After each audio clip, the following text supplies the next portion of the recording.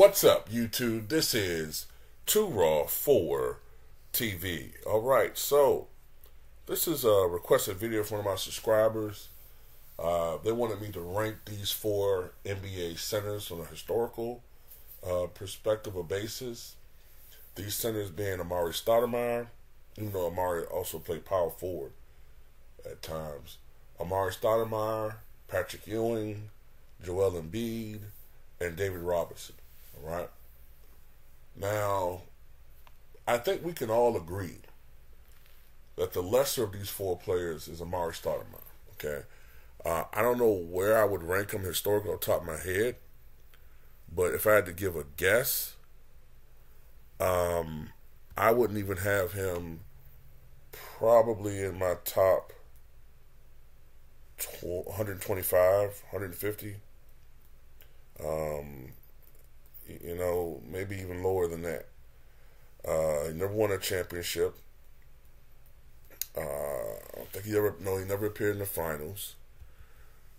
Never won a league MVP. Let's look at his resume.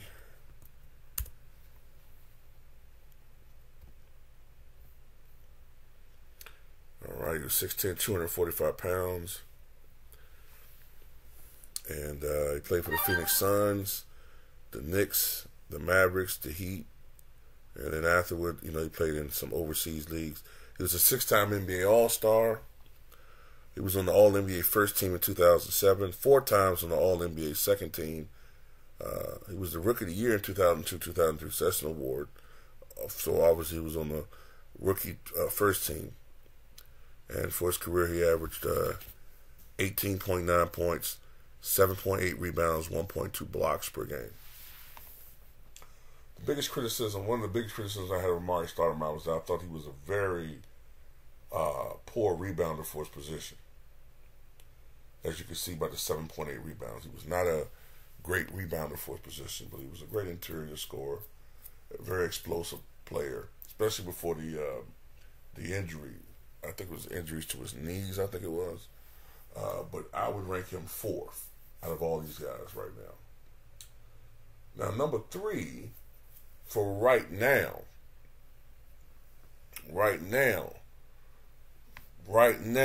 would be Joel Embiid. Number 3, I would have Joel Embiid number 3. Because I don't do the projecting thing. A lot of people project, and that's their right to do so, but I tend to go by what you've accomplished. I go by, like, what if your career ended tomorrow? How would I rank you then? Some people project. I think it's a mistake to do that, because if you projected where Grant Hill would be in 1997, he would have been a top 20 all-time player. So you just never know what's down the line with these guys. But Joel Embiid, if off the top of my head, I would probably rank him right now as a top 75 player already. That's how great he is.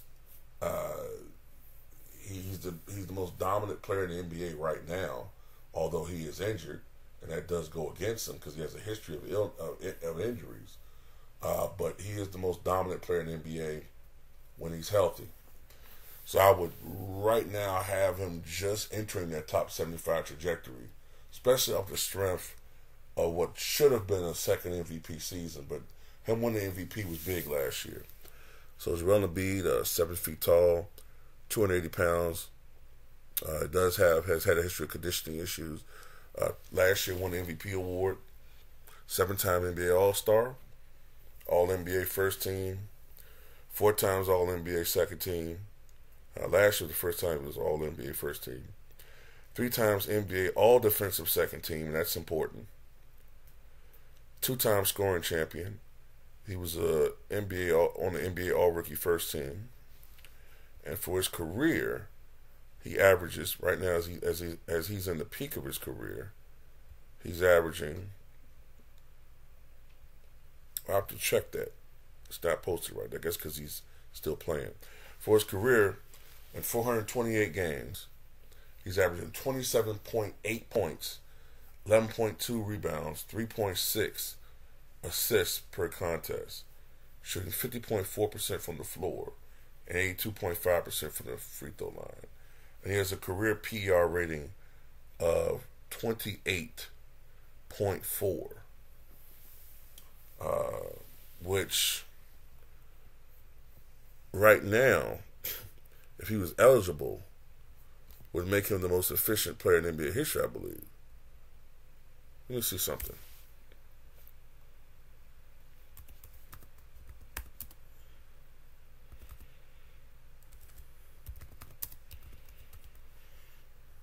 Let's see something.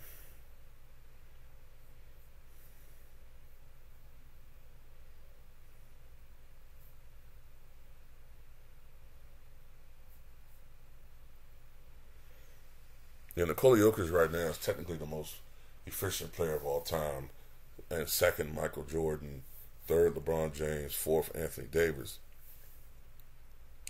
But I think it's a certain amount of games you have to play to qualify, because Joel Embiid's PER rating for his career is 28.4, which is higher than Jokic's. But I don't think he qualifies because of the amount of games he's played. But yeah, off the strength of his career, I put him third. Just ahead of him is Patrick Ewing. Ewing as a player, I have him ranked like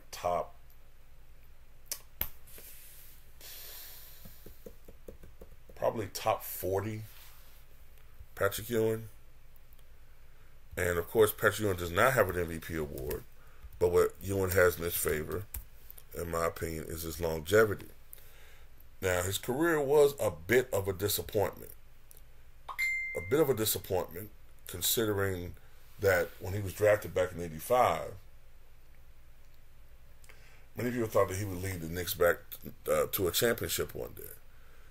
And maybe it would have happened if he hadn't ran into Michael Jordan and Hakeem Olajuwon.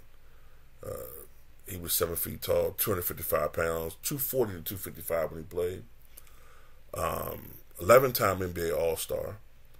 He was on the All-NBA first team in 1990, 6 times All-NBA second team, 3 times NBA All-Defensive second team. He was the 1985-86 Rookie of the Year. So, of course, he was on the All-Rookie first team that year. He's on the 50th and 75th anniversary teams, and is number 33 retired by New York Knicks. He scored 24,815 points in his career, or averaged 21 points a game. He grabbed 11,617 rebounds, or 9.8 rebounds, and blocked 2,894 shots, or 2.4 blocks per contest. And one thing I forgot to mention, let me go back to Amar'e Stoudemire. So there's one thing I forgot to mention with these players.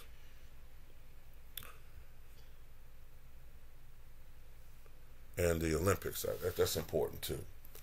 Amar'e Stoudemire won the FIBA American Championship in 2007, the gold in 2007 in Las Vegas with that team.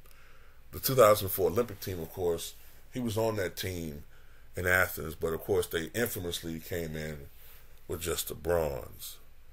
And I don't believe Joel Embiid was ever, has he ever been on an Olympic team? I don't recall that.